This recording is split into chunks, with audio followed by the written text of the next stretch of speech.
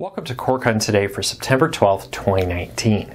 This is the show where I break down some of the biggest stories happening in the world of cord cutting right now and give you my opinion on them. If you'd like to read about these stories for yourself, come up with your own opinions, I'll put a link to each story I talk about in the show notes down below where you can read them for yourself and leave us a comment with what you think. Now, if you're new here, do me a big favor, hit that subscribe button, hit that thumbs up. Helps us a lot because it lets YouTube know you enjoy what we're doing here. And hopefully I can help you break free from the high cost of cable TV and still watch the shows you enjoy. Well, real quick, before we get into the news today, and there's a ton of it, special thank you to everybody. We hit 100,000 subscribers yesterday. Cannot believe it. Absolutely shocked at how fast that happened. I honestly never dreamed it would happen. So thank you to everybody who subscribed. We really appreciate it. And we'll let you know when that plaque comes. Maybe we'll do a little unboxing, a little something special here. Maybe a giveaway when that comes. We'll see. So check back. And again, thank you. I cannot say thank you enough. None of this would be possible without you. All right, let's get into it. Starting with the deals of the day. Real quick, one deal from yesterday, the Amazon Prime Day pricing is back on the Fire TV Stick 4K. Now you do need a promo code. Find that promo code in the link down below. But I got some questions about this because some people can't get it, some people can. Yes, it seems like most people can get this promo code. I don't know why some don't. Amazon has not said how you qualify or how you don't. It works. I can see it works, and I can see it worked for us. But unfortunately, if it doesn't work for you, that's just how Amazon does a lot of these codes. Sometimes it has to do with you've taken a similar deal in the past. Sometimes there was some other requirement you didn't meet. So check it out. Link in the show notes down below if you want to get a Fire TV Stick for $24.99 plus half off of Philo for 2 months. Full price thereafter. All right. Right off the bat, we have also a deal on Hulu. Hulu's enhanced DVR with unlimited screens add-ons are on sale right now for a limited time. These add-ons, when they first launched, were over $10. Right now, you can get them for $4.99, down from the $9.99 they've been at recently for the first 3 months. With the enhanced DVR, you get the ability to fast forward and additional DVR features.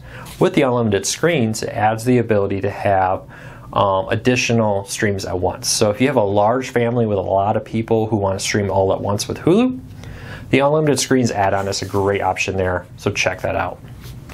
All right. Unfortunately, I do have AT&T news. We're going to race through this as quick as I can, but this is important. They sent a letter to shareholders, and if you ever really want to know what a company is thinking or doing, see what they say to their shareholders, because there's real repercussions if they're not honest in the letters to their shareholders. And in that letter, they predict that they will be losing over 1 million TV subscribers in the third quarter of 2019. That's a jump of over 300,000. They say they predict a 300 to 350,000 subscriber jump in losses in the third quarter. They also are warning about additional blackouts. They say they have a lot of contracts coming up. They say they're going to continue to be aggressive in keeping the pricing down, and that is going to result in more blackouts. Now, we do know that Disney's warning that AT&T Uverse and DirecTV and AT&T TV, AT&T TV Now, etc., could be losing Disney channels, including ESPN, here very soon. They haven't said exactly when, but they're saying that they're giving out warnings. So it'll be very interesting to see what happens. 1 million subscribers lost just from AT&T in the third quarter of 2019 will be devastating. Of course, AT&T is saying, hey, we want to get rid of these people. We want customers on a who are not very profitable to leave, basically. They want customers who are not on promo pricing. They were very clear that they intend to continue to get customers off promo pricing, whether that be by them leaving or by them switching to a more expensive plan. So we'll see. Now, they've warned that as through 2019, a lot of these promo pricing will come to an end. And they say in 2020, that should start stabilizing. So AT&T is making it clear, we deliberately want a smaller number of subscribers, but ones that are more profitable. Which kind of feels like AT&T is saying to cord cutters, hey, if you don't want to pay a lot for TV, we just don't care about you. Now, that's not what they said, but that is kind of the feeling they've been giving off. This is not new. AT&T CEO has talked about this for months, that they are looking to push people off promotional pricing. They're looking to push people off of these discounted plans to ones that are more profitable for them. So let me know, what do you think about this? Are you concerned about your pricing going up? We've seen, for example, AT&T is raising the price of DirecTV's promotional pricing to now $60 a month before you pay for fees and taxes and device rentals. So you got to add all that up. Plus that is the promotional pricing. When the promotional pricing is over, it will be even higher. So let me know. Also, AT&T CFO gave an interview with Deadline. It's a very interesting interview. Highly recommend you read it. You can find the link in our post down below. But there was one specific segment of it that I thought was interesting and we covered, where AT&T CFO basically said he thinks that HBO Max will be different. That HBO Max will be a different kind of service than Disney Plus and AT&T Plus. Apple TV Plus. So many AT&Ts. So it'll be very interesting to see how this will be different. Now, he stopped short of saying that. He just said he thinks that they will be different, that they have something special to offer with their Warner Media content, their HBO content, and more. Now, many have pushed back on HBO Max with the idea that it's going to be at least twice, maybe 3 times the cost of some of its competitors. We'll have to wait and find out. AT&T has said this fall they'll have an official event. So let me know, what do you think HBO could do to make HBO Max different? What could AT&T pull out a hat here to make it stand out from the Disney Pluses, the NBC service, and Apple TV Plus? So let me know. And also let me know what you think of their pricing structure. So let's keep moving along because a lot to get into. With the Apple TV Plus announcement, there was a huge pushback on cable TV. Insiders. They came out again attacking cord cutting with the same old argument. It just costs too much. One of the biggest tweets that kind of got fired over the week was this post which listed 9 streaming services and how they added up to $90. Now that does mean you're paying about an average of $10 a post or a service, which really isn't too bad of a deal. But when you really get into it, you look at things like they use the most expensive package of Hulu, the commercial-free one of CBS All Access, instead of listing the cheaper ad-supported options, which, according to Hulu, the vast majority of their subscribers get the ad-supported ones out there. And the reality is most cord cutters don't subscribe to 9 streaming services. Studies have come out and said 4 or fewer streaming services are the average for Americans, for the vast majority. Our own survey of you, our readers, have told us that the vast majority of our readers subscribe to 3 or fewer, 70-some%. 90+% say they subscribe to 4 or fewer streaming services, according to our readers. So we really break this down very aggressively, looking at, okay, the average cost of cable TV, according to Fortune right now, is over $107 a month. Even if you did subscribe to all 9 of these services, you would still be saving money. And we also talk about how he included things like HBO, Showtimes, etc.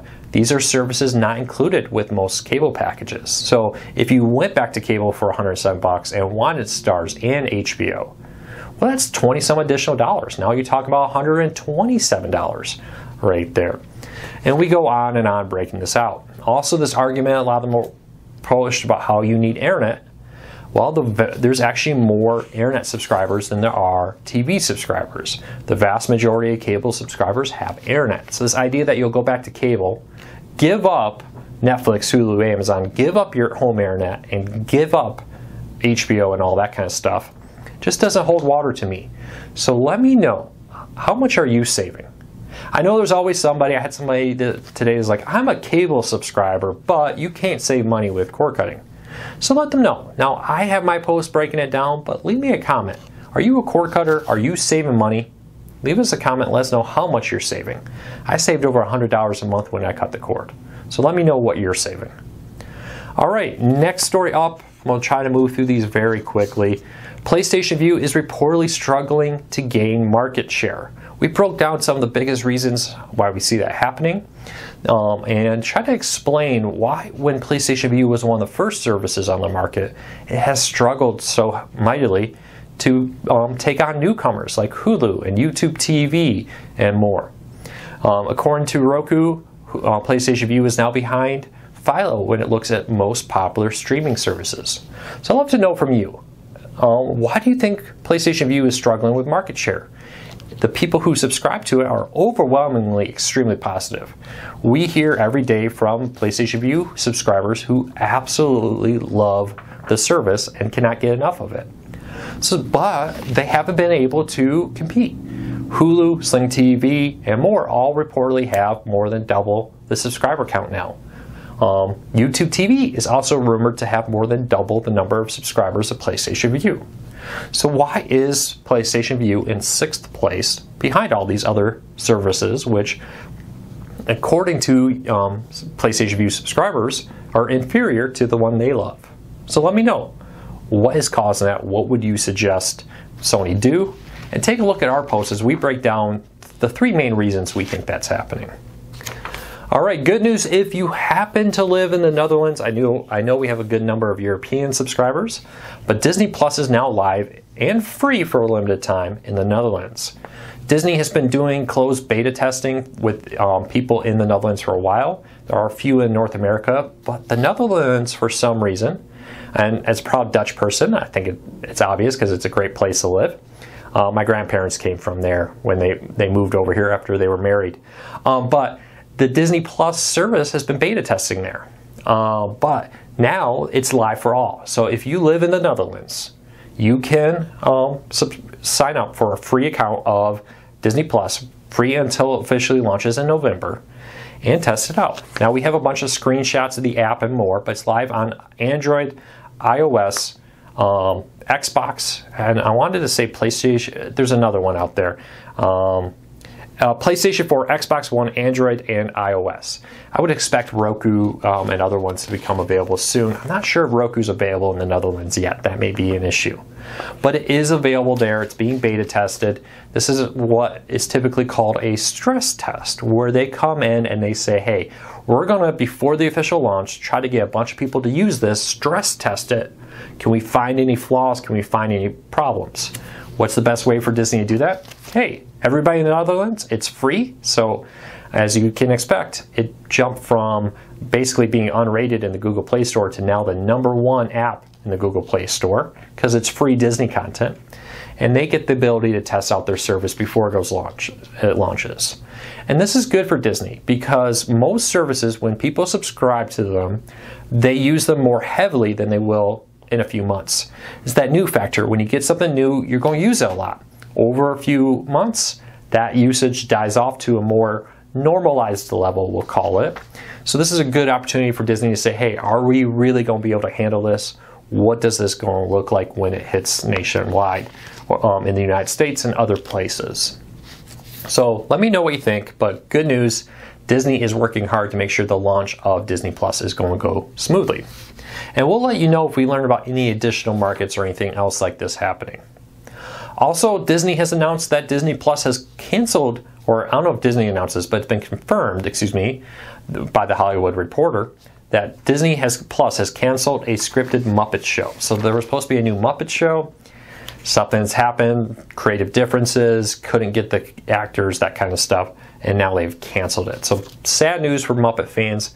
No original Disney Plus show for now. This doesn't mean it's dead. It could very well come back, so keep that in mind.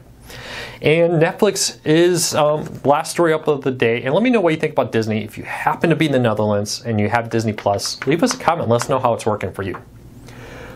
And also, I believe they're requiring a credit card. You can't just VPN in. You have to give them a credit card with an address in the Netherlands. So they heard your plans to try to find a workaround, and they definitely took steps to prevent that from everybody in the world trying to access it by a VPN.